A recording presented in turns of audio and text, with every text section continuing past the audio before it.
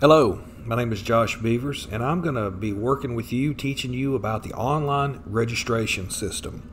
Most of this video is going to focus on creating an account and new registration for children. But at first, I'm going to go over just how you get into and uploading the documents for existing children. All right, so here is the website. It's parentcenter.websterpsb.org. Now, /register. Now, everything that I'm going to be going over with you, there's also going to be a step-by-step guide that the school board is putting out, so you can access that if that helps you step-by-step to what you need to do. So right here, current students over here on this side. If your child is currently enrolled in a Webster Parish school, please click here to access the Student Progress Center, where you can update, verify the information in your child's record. Now, you have to have 2 proofs of residence, which could be a utility bill or a current lease mortgage. Students new to Webster Parish. If you're new to Webster Parish, use this program to begin the enrollment process in the Webster Parish school. New users must create a username and password. The system defaults to your email address as your username unless you change it. You will need the following documents to complete the application process: parent guardian information, driver's license or photo ID, 2 proofs of residence, utility bill or current lease mortgage information. You also will need student information, your birth certificate, social security card, immunization records, custody papers if applicable. Okay, so here, current students. So you'd click, and you can do all this on your phone as well. It's a very user-friendly system, so you can do it on your phone as well. Okay, so if you are a parent of a child who's already in the system, all you have to do is click right here, and then just go over everything and make sure that your child's information is correct. It's a very simple, self-explanatory process, and then you have to upload the new documents. And I'm going to show you how to do it as we register a new child. So right here, I'm going to go under, move over here to the right. We're going to create an account as if we're a new child coming into the system. So I'm just going to make this up. John Doe, cell phone, 318-555-555. And I'll just put John Doe at gmail.com. Okay, so once you enter your information, your phone number, your email address, you'll receive a code, all right, to either your email or your phone. This is the code that I got. Now you have to have a valid phone number or a valid email address that you can access. So this is the code that I got for our John Doe. You hit continue, verify your code. Now it puts this information in here like this. Now this is information for me, so I'm going to change it. So we're going to call just John Doe. We'll make up a password. John Doe 123. I'm just making up a password. I wouldn't suggest that you make a password easy to guess like this. Then you're going to need to go in here. You're going to need to say something that you know. What high school did you attend? Secret answer number 1. I'm going to put Haynesville. Secret question number 2. What is your favorite color? Blue. Tell us more about yourself. This is all the information here. I'm going to change this away from me. This information is coming in because of my this computer has my information. So we're going to do right here, John Doe at gmail.com.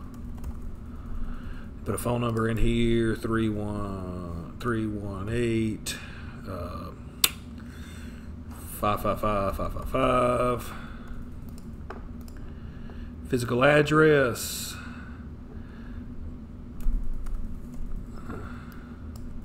Some of this information is necessary. Physical address, let's just say 123 Main Street, Minden. No, we don't need that. Excuse me. Back up off there. Minden. And then information here. We're Louisiana. Zip code. Submit. See, passwords may not match. So if you get a mistake, it'll tell you John Doe 123. Doe 123. Still don't think they matched. Hold on. John Doe 123. So what do we got to do here? Okay, so we completed all that information. We get our validation code. We created our login. We put our address. We did all of this stuff. It's going to ask you for more information. If it has a red asterisk, as we saw, you had to complete it. So the parent who began the application will be listed. Parent guardian, click up here. John Doe. You can add a parent or guardian if you want to. If you want to put whoever you'd like to put on that, the mother, the father, grandparent, whoever the legal guardian is. So you go here.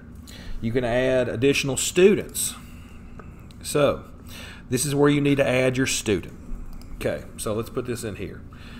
Student's name, relationships, languages, all this kind of stuff. You go in here. Let's call John Doe Jr. Or no, I'll take that back. Let's do something a little more inventive than that. Let's do Jane Doe. Daughter's name is Jane Doe. You have to put the information in here. We're just going to do 1, 2, 3, 4, 5, 6, 7, 8, 9. Birthday, 1, 1. Or it's easier if you just do it like this. Click right here.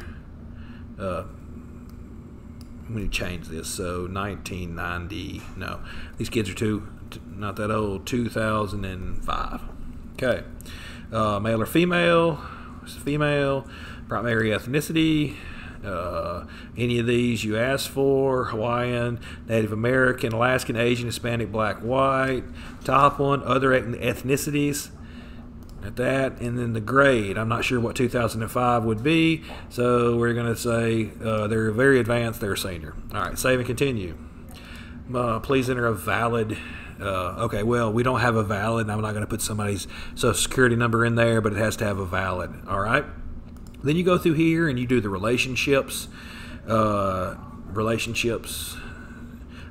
all options that apply. Language, you go in here. U.S. born, yes, no. We'll say yes. Primary language, we can click English. Save and continue. Physical address, you go in here and you do these things. You answer the questions, same as the guardian. Anything with a red asterisk has to be answered. Zip code, and what have you. All right. Down here, the next one, attendance zone.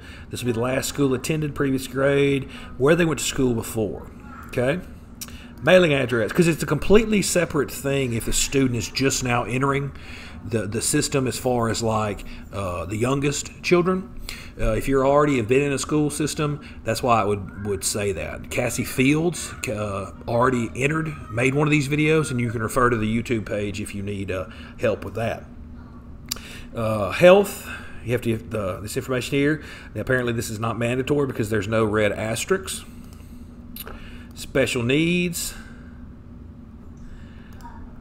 Permissions. All right, this is important. You have to go through here. Anything that has an asterisk, you have to answer. All right. Now, again, there's going to be a paper document that you can refer to if you have any questions. So once we answer this about students, you'll have the option to save it. Go to your household. So it asks you, these are your numbers here. It asks the total of people in your house, number of adults, number of children. You'll click on save and continue. Step 1. Step 2. This gives you more information, what you need to complete. Going through here, based on the total number of children entered in step 1, use the table below to enter the names and birth dates, etc. Step 3, please complete the section if your child is entering pre-K only. Step 4, your electronic signature, basically you put your name here and you sign. It just says that this is what you're saying is accurate. Once you answer all of these questions about parent, guardian, students, household, this is the most important part, the documents section. Okay, so you have to upload these files. Now, I already have some example files to upload. You have to have your birth certificate, your immunization record, your proof of residence, number 1, proof of residence 2. And this information is not mandatory, all of these things right here. The ones with the red asterisk, birth certificate, immunization record, proof of residence 1, proof of residence 2. Have to be. Now, how do you upload these documents? Well, if you're doing this on your phone, you can just take a picture of it. You can just literally get the document, your bill, take a picture of it, and you can just upload it when you get this part on your phone. And again, this whole setup is exactly the same on a phone as it is on a computer. It tells you right here, if you're using a desktop computer, choose the location where the document is stored on your computer. Click on the documents to upload. How do you get them on the computer? Well, you could take a picture of it. You can connect your phone to your computer. You could get a scanner and scan the document in. You could take a picture of it with your phone and email it to yourself and access it that way. There's any number of ways to access photos, transfer photos from your phone to your computer or to scan them in. All right? And it'll take anything. It'll take a PDF, a JPEG, PNG, GIF or GIF, TIFF file, etc. So right here, so once you get to this part, all right, choose file to upload. This is your birth certificate, required. You click right here. Now I already have some files. So birth certificate, here's my birth certificate.